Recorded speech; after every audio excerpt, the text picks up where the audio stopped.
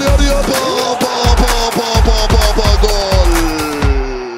and welcome back to your Algerian football podcast. This is episode 8, the only Algerian football podcast in the world in English. Hope everyone listening is doing good and doing well. There's lots to talk about as ever on this show, and we're going to start with a bit of breaking news really that happened today. Riyad Mahrez, of course, was nominated for the 2022 Ballon d'Or award, and many people were thinking, oh, Mahrez will probably get 25th to 30th. He actually came 12th. We have the 12th best footballer in world football, and I think that is a really great achievement. And you think, despite the fact that we didn't qualify for the World Cup, we had a disastrous Africa Cup of Nations campaign back in January, but Mahrez still managing to pick up the 12th position place. He came above the likes of Bernardo Silva, Harry Kane. He came even above Cristiano Ronaldo. You know, when Riyad Mahrez is finishing above Cristiano Ronaldo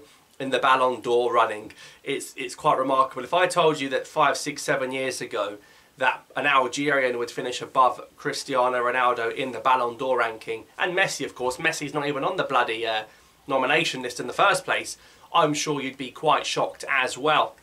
So, well done to Mahrez, of course. However, his club did suffer defeat at the weekend. I believe it's their first league loss of the season. Liverpool 1, Man City 0. Yes, Riyad Mahrez still very much in the running to win another Premier League title. It'll be his 5th Premier League title. It'll be absolutely astonishing. Surely a Premier League great to win 5 of them. That's just insane. Now, I know people are saying City have lost and Arsenal are in it. For me, Arsenal are not going to win the league, and most Arsenal fans know that, and if I offered every Arsenal fan right now a place in the top 4, they'd all take it. But of course Mahrez didn't feature in the starting lineup, and of course City lost. Question marks for me. Not the great. He did so well, Mahrez. He sort of came back to his form again, and then of course a bit of a disaster in the Champions League last week against Copenhagen, where he of course misses a penalty. And then Man City get a red card, and then Mahrez is the man that's sacrificed and taken off. So a bit of a mixed bag, but of course there is midweek Premier League coming up very soon. Surely Riyad Mahrez will get a game very, very soon. I know Man City aren't playing in this week, but there's going to be a lot of fixtures coming thick and fast, and we hope to see Riyad involved in those. Elsewhere in the Premier League, my lot, West Ham 1-1 at Southampton. Said Benrahma with the assist, again, not starting, still getting the assist, scored a fantastic free kick in the UEFA Europa Conference League.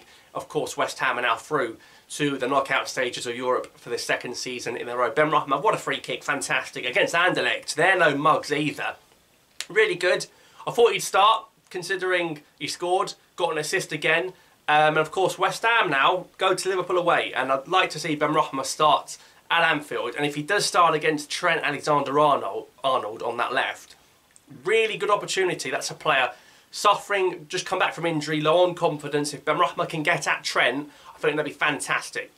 So that's the Premier League. In League we've got Andy Delort on the score sheet again. He's finding the goals thick and fast. Unfortunately, Delort was substituted quite early on in that Nice game with an injury issue. We hope he's not going to be out for a lengthy period of time. What about Nabil Bentaleb? Is this the best Algeria international career resurrection we've seen in a long, long time? Nabil Bentaleb with a fantastic goal. Speaking of free kicks, really, really good goal from Bentaleb. He is certainly going to be in Algeria squads in years to come. He's cemented his place not only with his club but with his country as well. With his performances in the recent international break, very, very good. And we'll give a word to Yusuf Belaili at his new club, Ajaccio. Didn't start. Funnily enough, they missed a pen when he was on the bench. If Belaili was on the field, you do wonder if he would have taken it and scored it.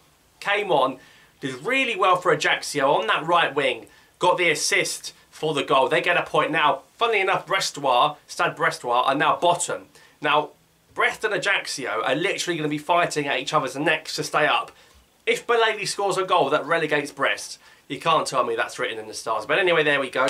Now we're going to talk about a player I don't think we've spoken about on this channel before. This could be the future of Algerian football. A very, very exciting prospect. Fares Chaibi, 19 years of age, playing for Toulouse, but not doing much losing. He's been really, really good. A couple more assists at the weekend for Toulouse. Goals and assists, quite good supply this season for Chaibi at 19 years of age. Been at Toulouse a little while, finally broke into the first team. He's got an older brother, Ilyes Chaibi. He used to be at Monaco and then ended up playing for Mouladia. So you can see that Chaibi family are very close to Algeria in their heart despite being born in France. I think Fares Chaibi is 100% certain, dead on to be an Algerian international. I don't think France are ever going to pick him. Really good talent, attacking player, can play in the cam, can play out wide, bit of creativity. Remember this name, remember this podcast. Fares Chaibi is a name for years to come in the Algerian football scene. What a talent. If you don't know him, get to know him. 19, so mature, so good on the ball, knows where the goal is, and really, really good creative skills. And we do miss a bit of creative spark in our midfield at the moment. That's a player I'd love to see called up in the next international break, which is next month in November. And just like that, just a few weeks to go. Now, of course, we're hopefully going to be playing 2 games in Inshallah. The reason there's an international break in November is because there's a World Cup. So the week just before the World Cup, where everyone goes off to the tournament apart from us, for God's sake, and traumatic memories of that Cameroon game, we're looking to play a couple of friendlies. Now, as of right now, it's looking like 1 game in France and 1 game in Algeria. The France game was going to be in Marseille. The actual Marseille stadium people, I think it's the Orange Velodrome, whatever it's called, they don't want Algeria to play there. They think we're going to cause trouble. So this game, looking to be moved to Le Havre in the north of France. That's in Le Havre, very close to the UK geographically, and that would be against Sweden. Again, another team that haven't qualified for the World Cup. So Algeria, Sweden in Le Havre, and that would be followed by a game to open up the new Baraki Stadium in Algiers. Algeria potentially at home there to South Africa. It's got to be an African team that isn't going to the World Cup. There's not many opponents to choose from because a lot of the big teams are at the World Cup. So I'd say Algeria, Sweden in Le Havre, followed by Algeria, South Africa in Baraki. That's my take on it as of right now, in mid-November, in the week before the World Cup. So that's to look forward to in terms of Algeria playing. But on the whole, it's been an okay week. Some good performances from the Algerian internationals. We look ahead to that international break and, of course, the sort of players Belmadi's going to pick. Are we finally going to see a Hossam Aouar, a Rayan Nouri come into that side? You look at the French midfield now for the World Cup. They've got Pogba and Kante. That's their centre midfield out of the tournament. Where does that leave France? Does Aouar get his way back in? Bloody hope not.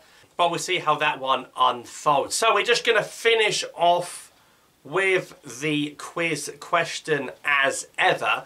Asked you last week, when Algeria went 35 games unbeaten, who was the highest ranked side we played in that run and didn't lose to, which of course was, many people are surprised by this, Mexico. Were in the top 10 of the FIFA rankings when Algeria almost beat them. I think it was a draw in the end, if I recall correctly. So that was actually a draw, but we did very well against the Mexicans. We have gone up recently in the latest rankings. I think Algeria in the top 40 now, but we want to be much higher and deserve to be much higher than that. We're 5th in the African rankings. Shows that we should be at the World Cup due to the technicality on stats, but it is what it is. So that was last week's quiz question. This week's quiz question is going to make you think, who scored Algeria's first goal in 2022? Who scored Algeria's first goal in 2022? You'll find out the answer next week at the same time in the same place. Thanks for listening. I'll see you next time.